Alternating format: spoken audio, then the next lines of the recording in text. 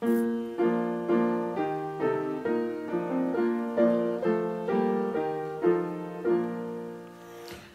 glory, Lord and Lord, to the Redeemer King, to whom the lips of children make sweet hosannas ring.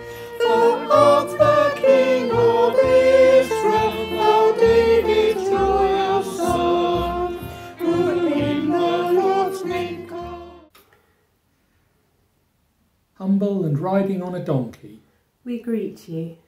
Acclaimed by crowds and carolled by children, We cheer you. moving from the peace of the countryside to the corridors of power, We salute you, Christ our Lord. you are giving the beast of burden, A new dignity, you are giving majesty, a new face, you are giving those who long for redemption. a new song to sing. With them, with heart and voice, we shout, Hosanna, blessed is the one who comes in the name of the Lord. Dear brothers and sisters in Christ, during Lent we have been preparing for the Holy Week when we remember our Lord's death and resurrection. Today we come together to begin Holy Week in union with the Church throughout the world. Today Christ enters Jerusalem to complete his work as our Saviour, to suffer, to die and to rise again. Let us go with him in faith and love so that, united with him in his sufferings, we may share his risen life. And now I invite you, if you have a palm, to hold it up. God our Father, may these palms be for us signs of Jesus' kingship, reminders of his cross and symbols of his victory over sin and death. Amen. And in normal times, we would now process to All Glory, Lord and Honour.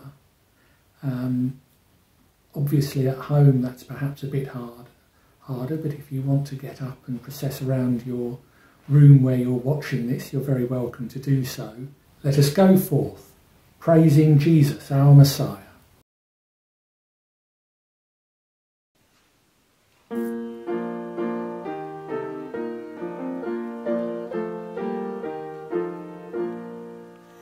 All glory, Lord and Lord, to the Redeemer King, to whom the lips of children make sweet hosannas ring. For of the King of Israel, thou David's loyal son, who in the Lord's name calleth the King and Blessed One. All glory, Lord and honor, to the Redeemer King, to whom the lips of children make sweet hosannas ring. The company of angels are praising thee on high, and mortals joined with all things created make reply. All glory, Lord and honor, to the Redeemer King, to whom the lips of children make sweet hosannas ring. The people of the Hebrews with palms before thee went, our praise and prayer and anthems before thee we present. All glory, Lord and honor, to the Redeemer King, to whom the lips of children make sweet hosannas ring. To thee before thy passion they sang their hymns of praise. To thee now high exalted our melody we raise. All glory, Lord and honor, to the Redeemer King, to whom the lips of children make sweet hosannas ring. Thou didst accept their praises, accept the praise we bring, who in all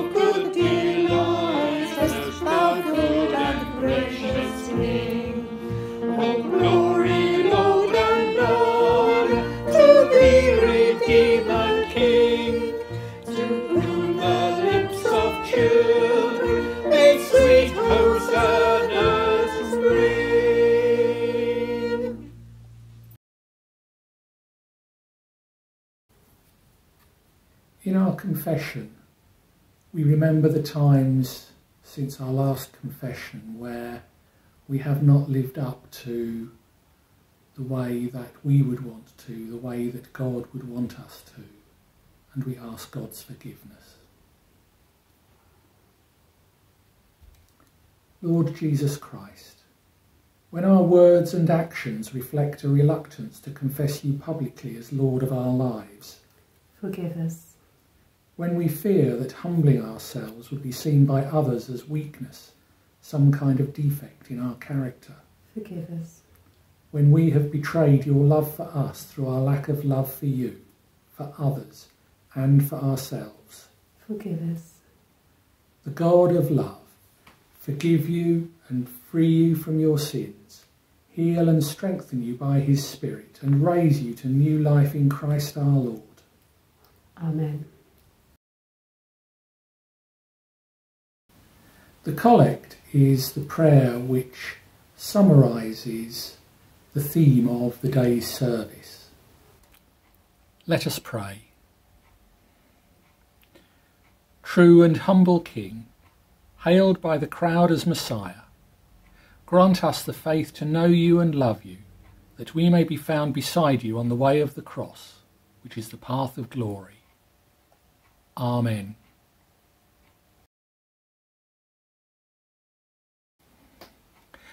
A reading from Paul's letter to the Philippians. Let the same mind be in you that was in Christ Jesus, who, though he was in the form of God, did not regard equality with God as something to be exploited, but emptied himself, taking the form of a slave, being born in human likeness. And, being found in human form, he humbled himself and became obedient to the point of death, even death on a cross.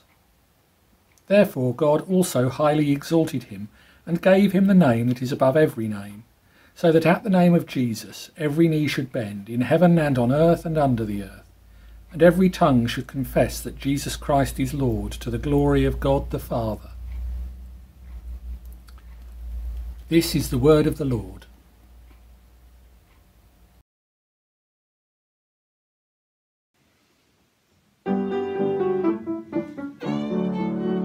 I will enter his gates with thanksgiving in my heart. I will enter his courts with praise.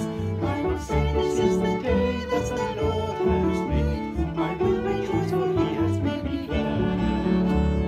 He has made me glad. He has made me glad. I will rejoice, for he has made me glad.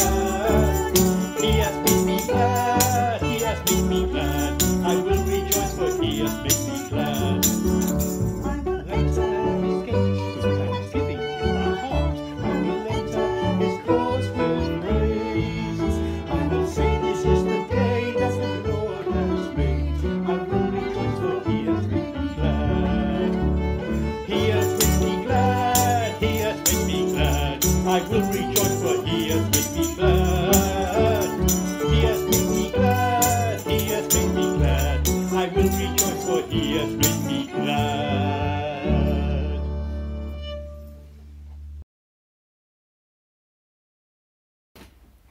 Hear the Gospel of our Lord Jesus Christ according to Luke. Jesus went on ahead, going up to Jerusalem, and when he had come near Bethphage and Bethany, at the place called the Mount of Olives, he sent 2 of the disciples, saying, Go into the village ahead of you, and as you enter it you will find tied there a colt that has never been ridden. Untie it and bring it here. If anyone asks you, why are you untying it, just say this, the Lord needs it. So those who were sent departed and found it as he had told them. As they were untying the colt, its owners asked them, Why are you untying the colt? They said, The Lord needs it. Then they brought it to Jesus, and after throwing their cloaks on the colt, they set Jesus on it. As he rode along, people kept spreading their cloaks on the road. As he was now approaching the path down from the Mount of Olives, the whole multitude of the disciples began to praise God joyfully with a loud voice for all the deeds of power that they had seen, saying, Blessed is the King who comes in the name of the Lord, peace in heaven and glory in the highest heaven. Some of the Pharisees in the crowd said to him, "Teacher, order your disciples to stop." He answered, "I tell you, if these were silent, the stones would shout out." This is the gospel of the Lord.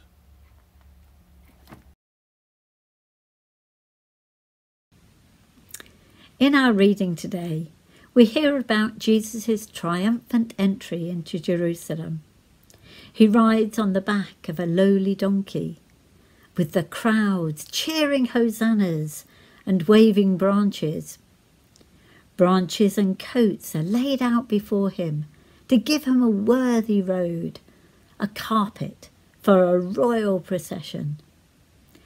His simple journey is full of significance in its finer details. Here and throughout the week ahead are some of the most important disclosures of who he truly was. Riding on a lowly donkey was a prophecy made by Zechariah. In chapter 9 verse 8 he writes, "See, your king comes to you, gentle and riding on a donkey, on a colt, the foal of a donkey." So by entering Jerusalem on a donkey, and not just any donkey, but specifically a purebred colt, as Zechariah promised, he was presenting himself as Israel's promised king, the Messiah. And there was a much earlier prophecy than this one. In the book of Genesis, chapter 49, verses 10 to 11, Jacob wrote, "The sceptre will not depart from Judah, nor the ruler's staff from between his feet, until he comes to whom it belongs, and the obedience of the nations is his. He will tether his donkey to a vine, his colt to the choicest branch." Jacob's prophecy meant that Israel's true king would come from the tribe of Judah, and that in some way he would be associated with the colt of a donkey. Of course, Jesus, being the descendant of David, did indeed come from the tribe of Judah, and he was arriving to claim his kingship on the colt of a donkey. And as Jesus reveals his kingship, what a clamour the crowd must have made on his grand entrance to the city. That would have attracted people from the streets nearby to rush and join in with what was going on.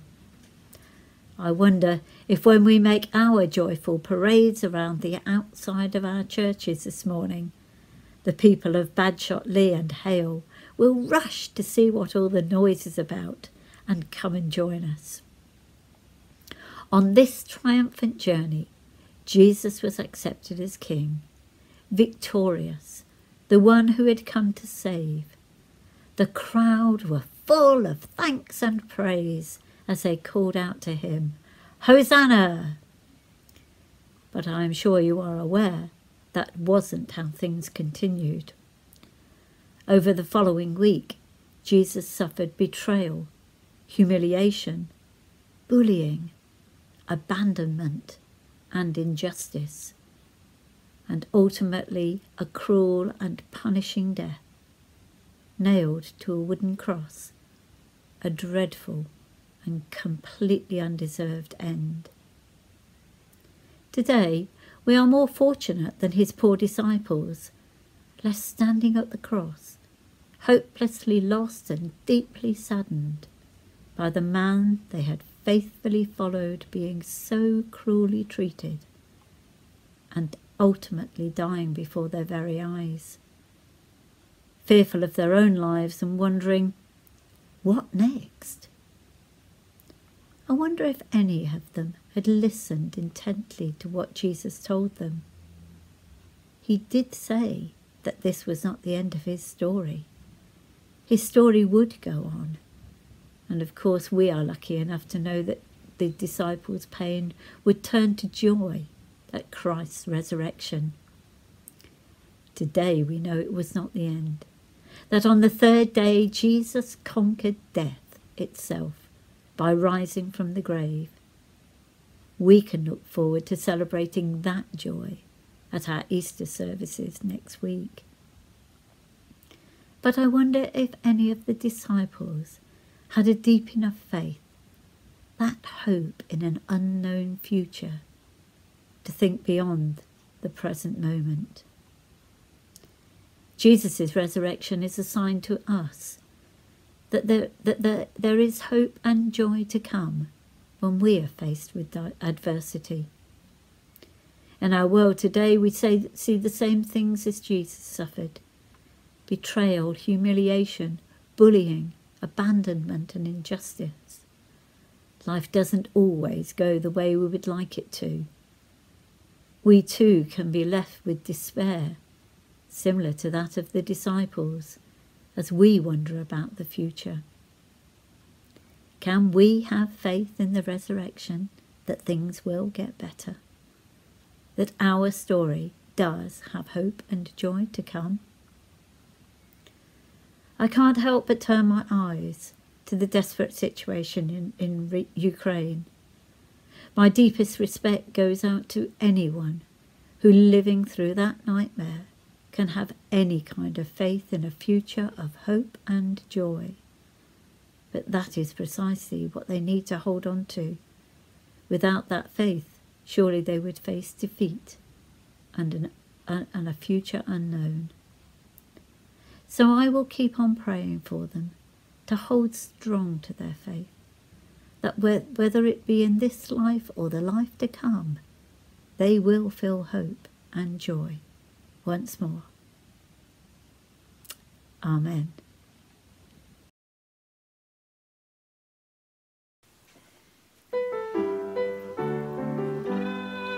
Make way for Christ, let His splendor rise. Fling wide the gates and welcome Him into your lives.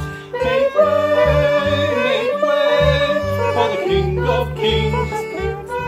Make way, and let His kingdom in. He comes the broken hearts to heal the prisoners free. The deaf shall hear, the lame shall dance, the blind shall see. Make way for the King of Kings. Make way, and let His kingdom in. And those who mourn with heavy hearts will weep and sigh.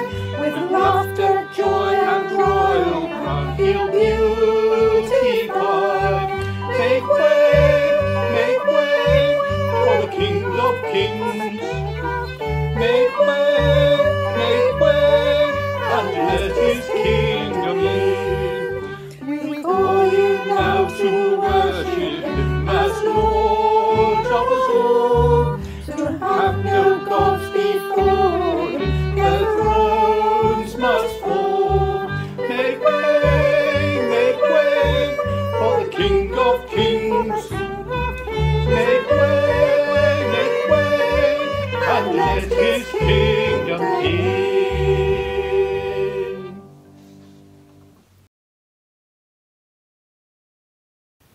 Our prayers of intercession are a time when we pray for others across the world, others in our own community, others who have particularly asked for our prayers.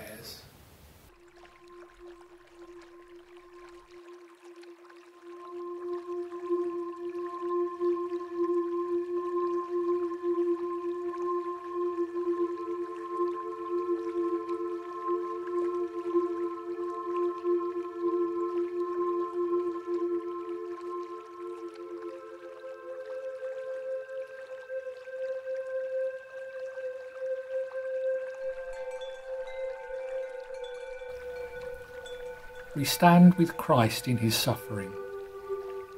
For forgiveness for the many times we have denied Jesus, let us pray to the Lord. For grace to seek out those habits of sin which mean spiritual death, and by prayer and self-discipline to overcome them, let us pray to the Lord. For Christian people, that through the suffering of disunity there may grow a rich union in Christ. Let us pray to the Lord. For those who make laws, interpret them and administer them, that our common life may be ordered in justice and mercy. Let us pray to the Lord. For those who still make Jerusalem a battleground, let us pray to the Lord. For those who have the courage and honesty to work openly for justice and peace, let us pray to the Lord. For those in the darkness and agony of isolation, that they may find support and encouragement, let us pray to the Lord. For those who, weighed down with hardship, failure or sorrow, feel that God is far from them, let us pray to the Lord. For those who are tempted to give up the way of the cross, let us pray to the Lord. That we, with those who have died in faith, may find mercy in the day of Christ, let us pray to the Lord. Holy God, holy and strong, holy and immortal, have mercy upon us.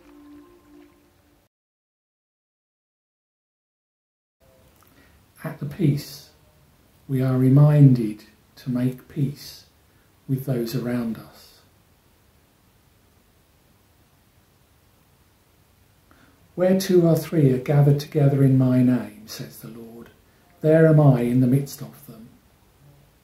The peace of the Lord be always with you. And also with you. Let us offer one another a sign of peace. Peace be with you. Peace be with you. The Lord's Prayer is the prayer which Jesus taught his disciples when they asked him to teach them to pray. And it contains all that is necessary for prayer. So as our Saviour taught us, so we pray. Let us pray. Our Father in heaven, hallowed be your name. Your kingdom come. Your will be done. On earth as in heaven. Give us today our daily bread. Forgive us our sins, as we forgive those who sin against us. Lead us not into temptation, but deliver us from evil. For the kingdom, the power and the glory are yours, now and forever. Amen. At the blessing, the priest pronounces God's blessing on all those present. May God, the still centre of the universe, give you peace as you watch and wait with him at the time of his passion. May God give you the joy of new life as he rises from death. May the wind and fire of the Spirit give you the power to live and act for God always. And the blessing of God Almighty, the Father, the Son and the Holy Spirit, be among you and remain with you always. Amen. Amen. Go in peace to love and serve the Lord. In the name of Christ. Amen. Amen. Blessed is the King who comes in the name